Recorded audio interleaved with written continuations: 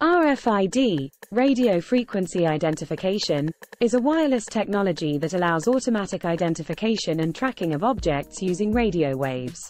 RFID in automation refers to the use of RFID technology to automate various processes in manufacturing, logistics, and other industries. In manufacturing, RFID can be used to track and manage inventory, monitor the movement of raw materials and finished products, and automate the assembly line.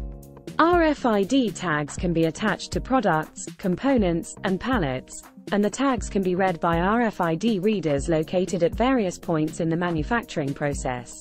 In logistics, RFID can be used to track the movement of goods from the warehouse to the point of delivery.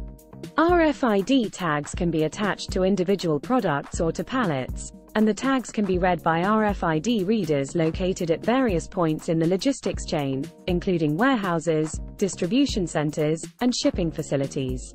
RFID can also be used to automate other processes, such as access control, asset tracking, and maintenance management.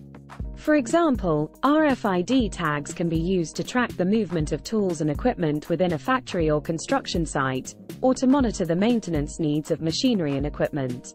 Overall, RFID in automation offers a powerful tool for streamlining and optimizing various processes in manufacturing, logistics, and other industries, by enabling real-time tracking and management of goods, equipment, and other assets.